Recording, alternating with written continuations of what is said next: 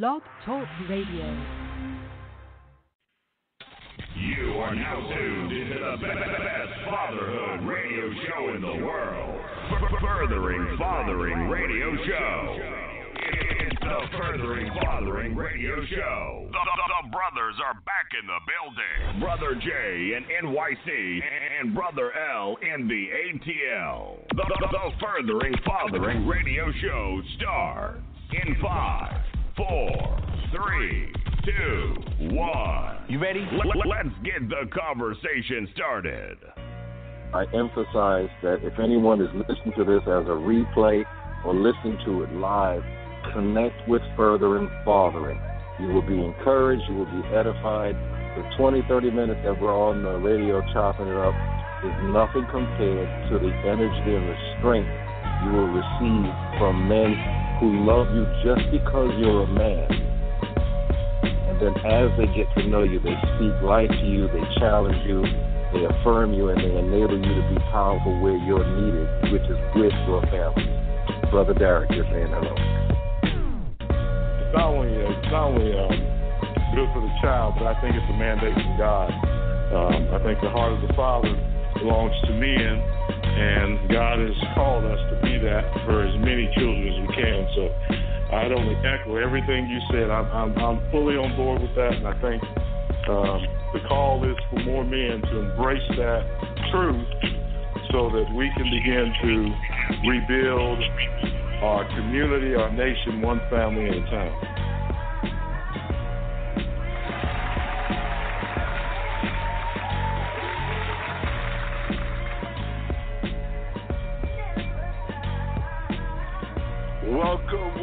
Welcome to another Furthering Fathering radio show as my head still bops to the beat.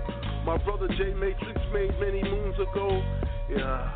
Oh my goodness, I'm excited to be alive. Today, October 29th, 2019.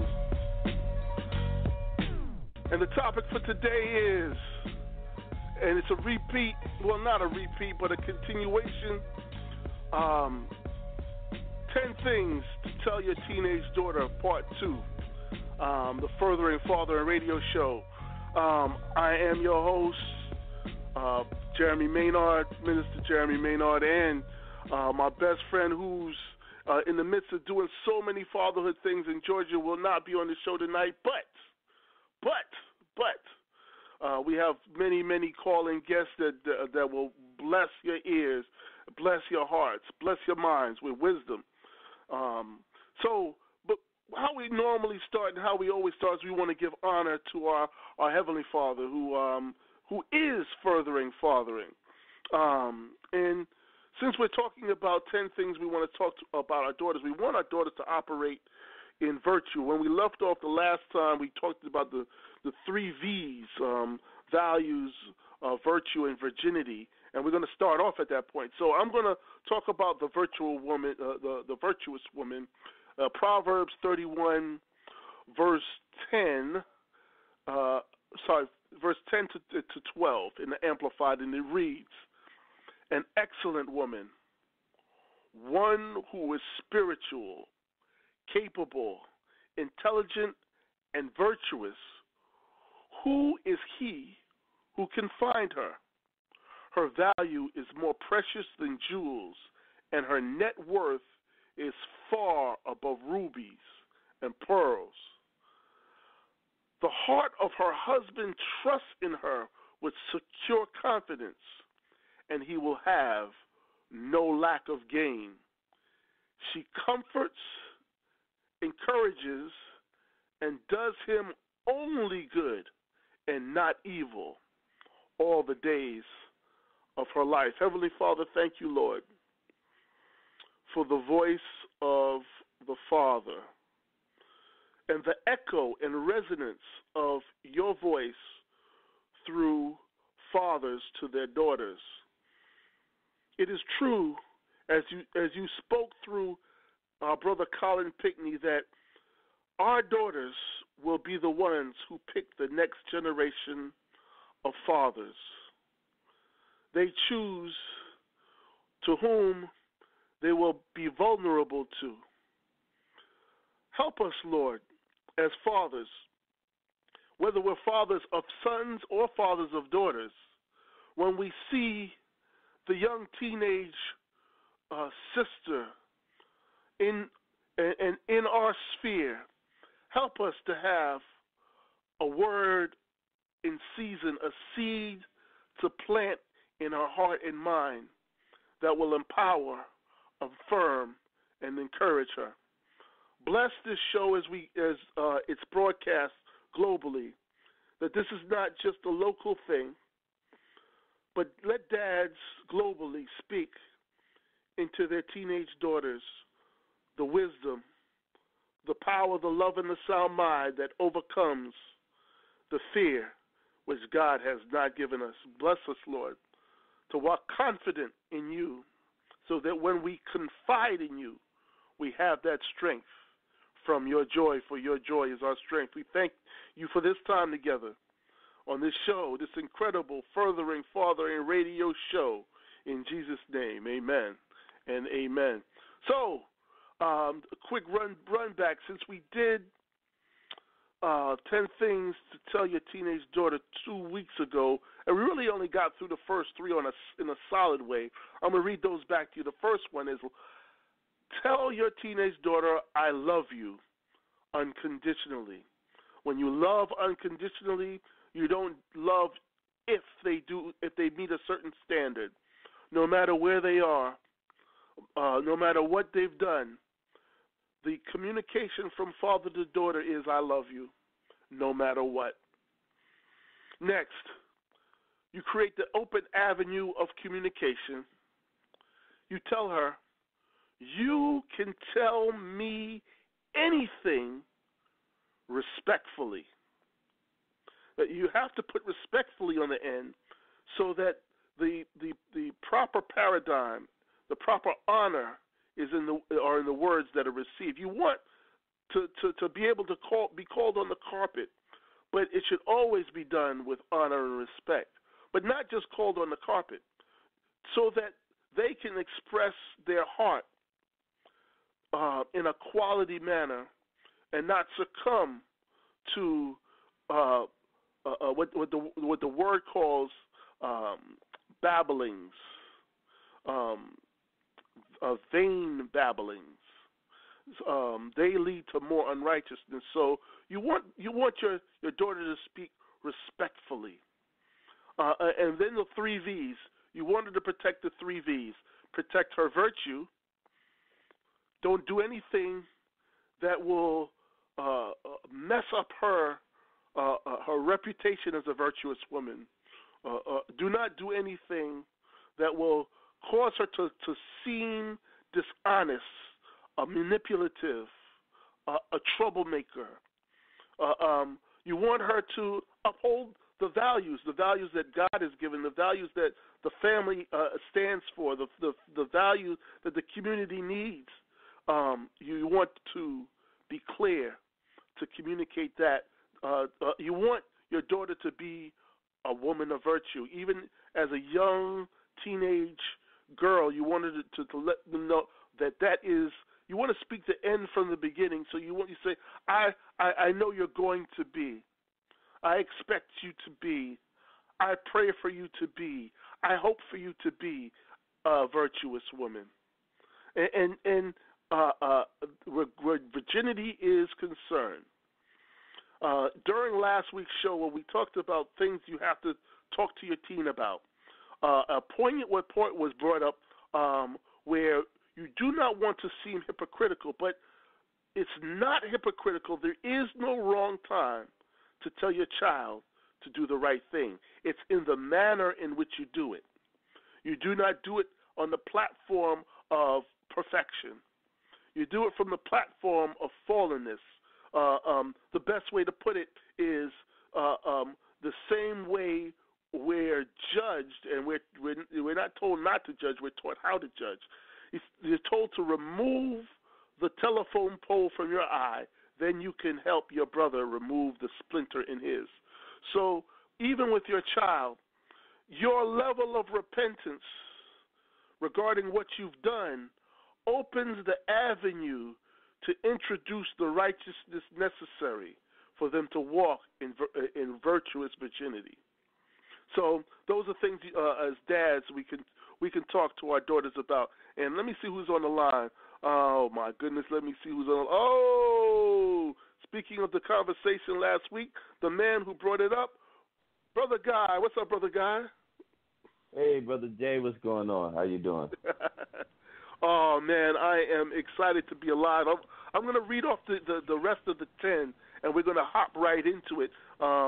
We talked about the first 3: love unconditionally, create the avenue of communication where they talk to you respectfully, but talk to you about anything and everything, but make sure it's respectful. And then the third one is to uphold the 3 V's: virtue, value, and virginity. Now the next one, we always want our children. We always want our children to know, and I'm in the wrong page, so let me go to the right one. That they should be wise and observant, and not thrill-seeking. That's especially the thrill-seeking part. As fathers, we know the excitement as you start to change, as you go through puberty. We know what it feels like as a boy, but as a girl, the mentality right now is really not that different. There's the curiosity, especially the curiosity to experiment in a dangerous way sometimes. We have the vaping going on. We have, of course, we talked about sex with the virginity part. There's so many temptations, virtual, health-wise, regarding drugs and what have you, that they will be tempted to partake in. But we want them to understand that wisdom is important, and it's an heirloom that we want to pass down in the family. That we want them to be observant, and being observant is a very important part of appreciation. We like to say that appreciation is 3 things. Appreciation is thankfulness. Appreciation is awareness, and appreciation is an increase in value. The second one, the awareness part, we want our children to be aware, which means we want to speak to them the things that have happened in the past, so they're aware of what happens in the past so they don't repeat the errors of the past. We want them to speak to them the hopes of the future, but we also want to be clear about what's happening today so that they can have insight on what is happening today. But we don't want them to be thrill-seeking. We got to let them know sometimes there's an undertone that righteousness is boring. Righteousness is not boring. Righteousness, the safety of righteousness is not boring. It's only boring when things that are not right are made to seem tantalizing and safer than they are when they really aren't. You want to chime in on that? Yeah. Well, one of the things that as teenagers, we all as teenagers we our curiosity does kill the cat, so to speak. And that goes for every generation of teenagers. One of the reasons why is because we're driven by our emotions. So what happens is whatever's driving us makes us do what we do, because our emotions attach to our emotions. So it's a direct connection. So young women versus young men, tend to have especially if they clicked up, girls will have their certain clique and say, hey, this is the happening, this is going on, you need to do it too. Same thing with boys. Same old. These generations are the same thing. But if they understand the consequences that's behind it, the consequences that come, because every yin is a yang. That's just how it is. There's going to be consequences to everything in life. If they have a better understanding of that, they can overstand on that. Because again, we as parents, we can do 2 things. We can increase our values into them, or we can lay down the law. Now we come from a generation that our parents laid down the law. You know what I'm saying? But at the same time, our parents' generation was like one of the biggest hypocrites on the planet Earth. So laying down the law didn't really work. You know what I'm saying? But if you instill the value in them, you know what I'm saying, and then a bit by bit, they're gonna have to experience life on their own to say, okay, this is just the right thing. Like in the past, you always talked about integrity. You know what I'm saying? Yes. Teaching your kids integrity. One of the things with my kids, I always talk about being vigilant. You know what I'm saying? So that's being aware, being vigilant of everything.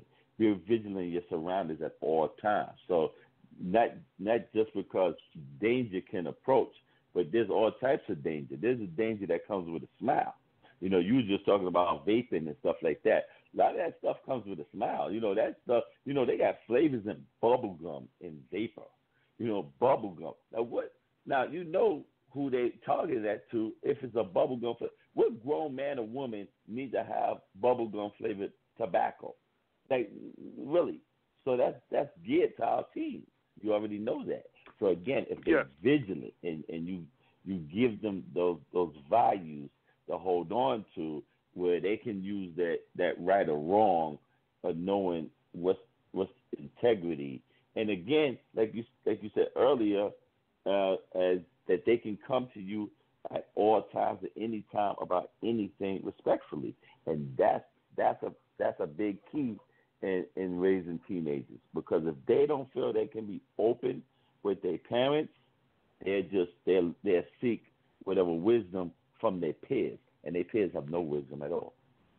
Right, and that there's cultural pressure, there's entertainment pressures, there's expectations, the unwritten rules of expectations with their peer group, peer pressure.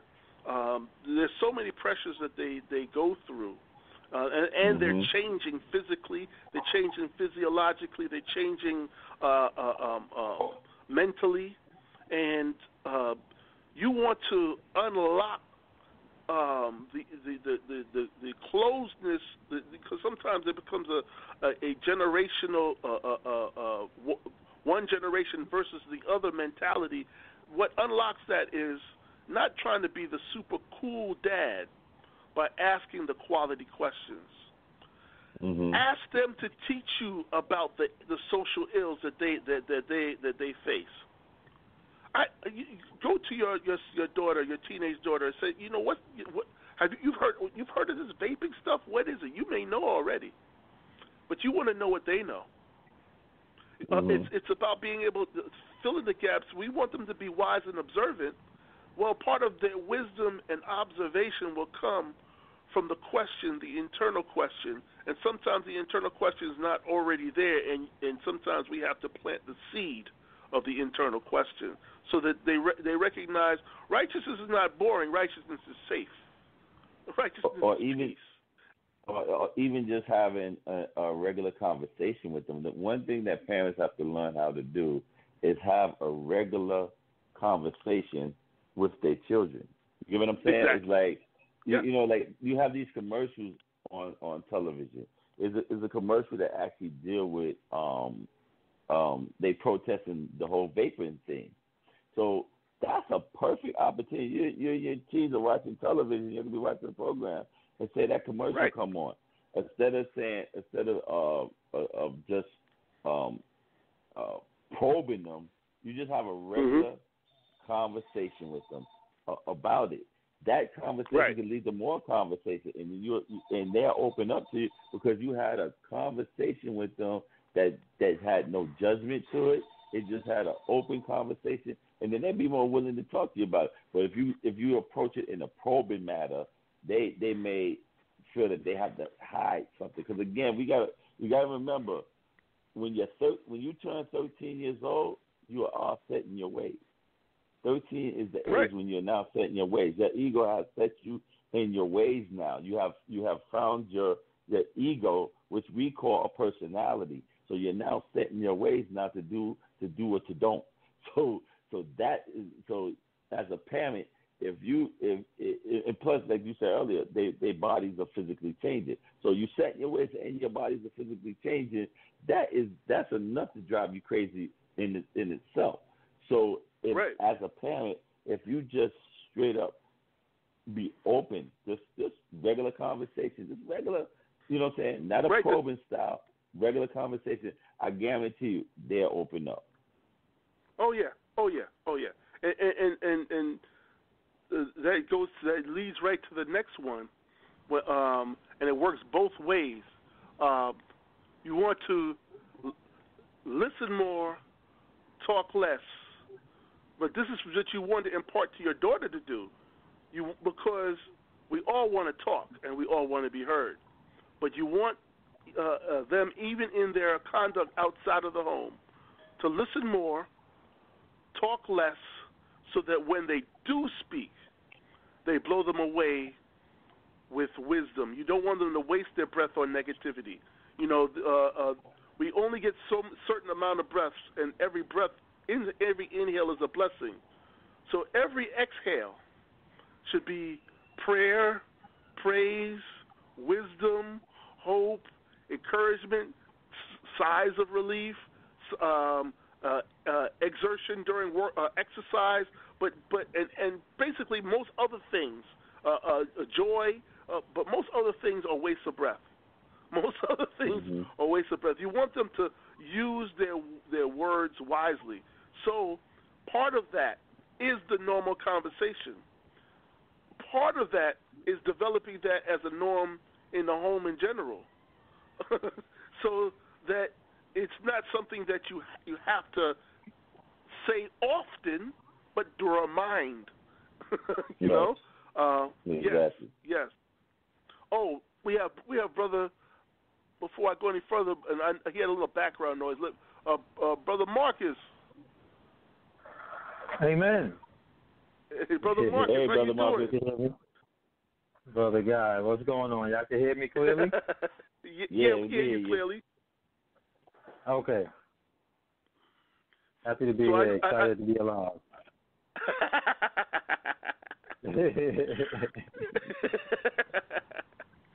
Yes, sir. I hear the joy.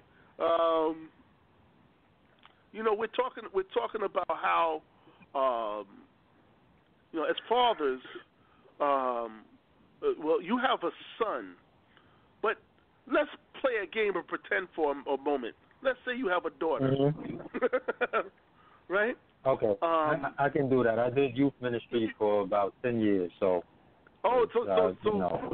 we're right up your alley.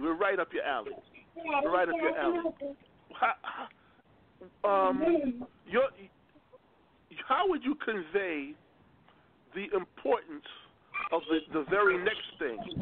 And I think we have a special guest that's also on the line coming right after you. The culture tries to get your child to go against God and the standards set at home.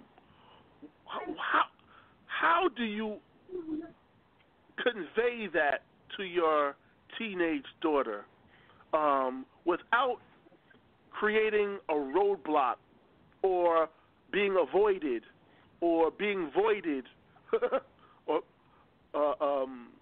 how do you approach your teenage daughter with the warning that some of the things that you think are safe in the culture will try and get you to go against the God you serve and the righteous standards set at home? Okay, so one of the things I realized with dealing with my little sisters in the Lord and everything is one of the things I try not to get out. I just always try to, like Di said, always the art of having a regular conversation so they feel comfortable, first of all, talking to me about whatever they want to talk about and teaching them the right way without judging. Like you said, you said something about judging earlier. So without coming off judgmental, but just teaching, just planting the seed so they know. And then the other part is not really getting offended when sometimes they get in their own way and they will avoid you because they already know what you stand for. So I noticed, I was like, my little sisters, and they get a little boyfriend, and they know I don't approve. I don't find, I don't meet that one. It's like, why you didn't bring that one around? You know what I'm saying? So, but right. not to get offended and just give them unconditional love, no matter what it is that they're going through, so that way the communication stays as open as possible. And so that way, even when they do go off a little bit or do this or do that, you could always bring them back in, as long as they allowing you to do that. You have to have rapport with them, and where you could, guide them, get them back on track. Yes. And, yeah. Excellent points. Incredible, awesome points. You have to be relatable. Now I'm gonna open up the. If I know who this is. What's up, Bishop?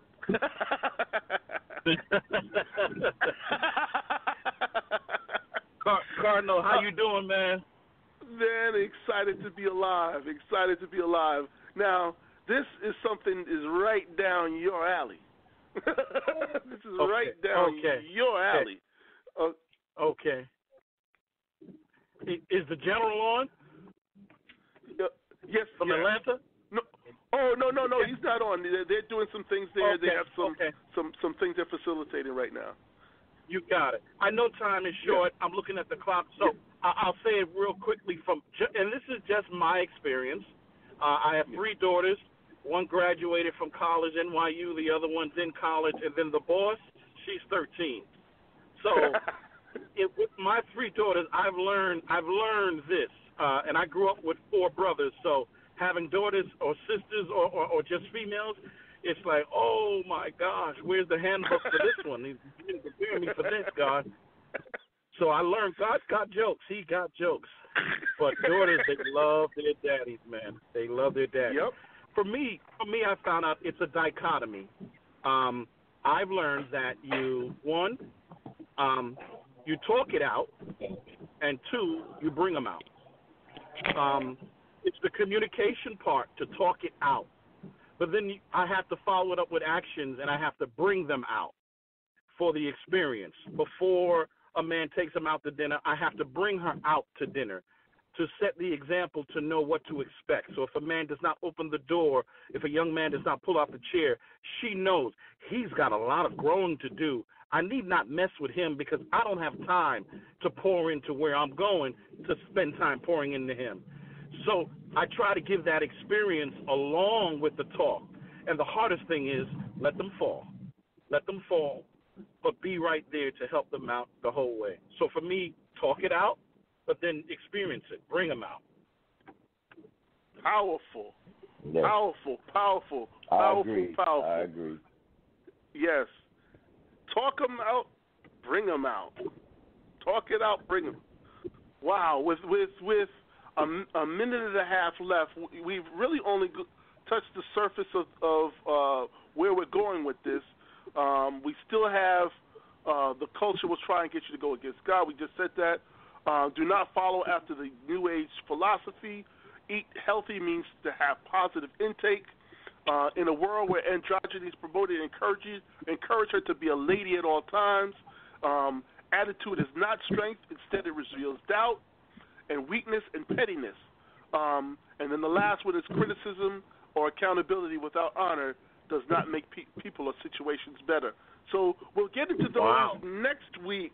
We have some more chewing on what we just heard. And I'm going to ask Pastor, we have literally 1 minute left to pray us out real quick, and we'll close out until next week. But an awesome time talking about what we should say to our teenage daughters. Heavenly Father, thank you for the opportunity to be on air with these brothers to help us bring out what's inside of us, to help us, Lord, to build one another up, Lord, in giving guidance and education on how to raise godly children in an ungodly world. We thank you for what you have just done. Help us to regurgitate this and move forward with this. And we thank you for this particular business, this ministry, that it continues to move forward. In the lovely name of Jesus, amen.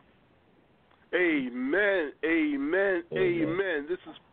This is Further and Father, where fatherhood is elevated, families are empowered, and communities are transformed by our 5 core principles: honor, encouragement, accountability, reconciliation, and training. We love you. We love you. We love you. Until next week, stay focused. Forgo options. Choose undistracted success. FOCUS. Have a great one. We love you more. Peace and blessings, brothers.